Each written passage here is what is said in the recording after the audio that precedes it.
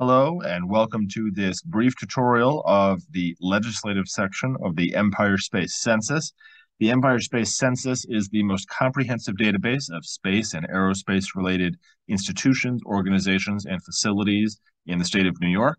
Empire Space, as an organization, is dedicated to understanding and growing these institutions and organizations so as to better position New York to reap the economic and social benefits coming with the rapid growth in the 21st century new space economy. And one of the ways in which we do that is through legislative tracking, coding, and analysis so as to foster grassroots and legislative connectivity and action.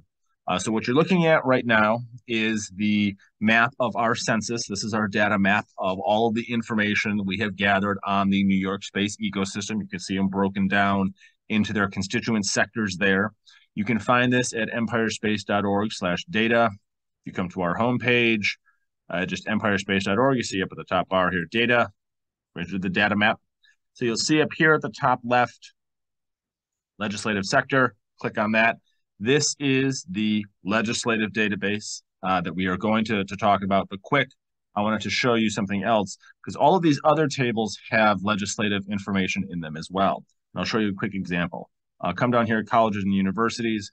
This is our colleges and universities database of all of the higher education, space and aerospace organizations, student clubs, degree programs, et cetera, in the state.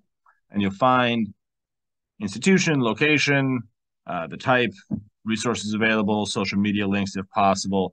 And then the final columns here, you have AD and SD. AD stands for Assembly District, SD stands for Senate District. So here we have Adelphi, it's on Long Island. It's in the 19th District of the Assembly, 6th District of the Senate. Click on this. Where does it take us? It takes us to the page of the member of the 19th Assembly District. And it takes us to the page of the member of the 6th Senate District.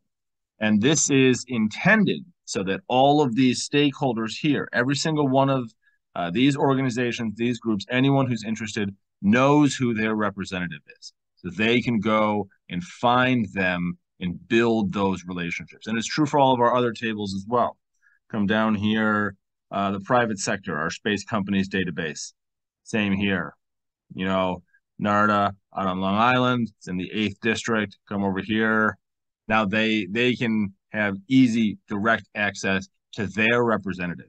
So that half of the coin is facilitated by the legislative coding in all of these tables here.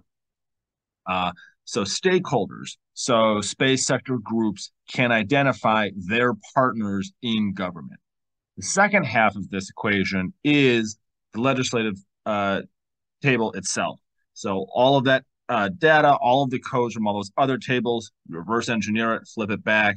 You now have one table of every legislative district in the state in ascending order, starting with the Assembly. Eventually you scroll up, you get to the Senate. Against all of the tables that we track that information for: business capital, business services, civic groups, higher education, K through 12, MURAP, which is the minority schools, planetariums and observatories, and space companies. So now legislators, staffers, civic groups, advocacy groups, people who are in the Albany orbit can come to this table and find the components of the space ecosystem in their district. What parts of the New York space ecosystem do they represent?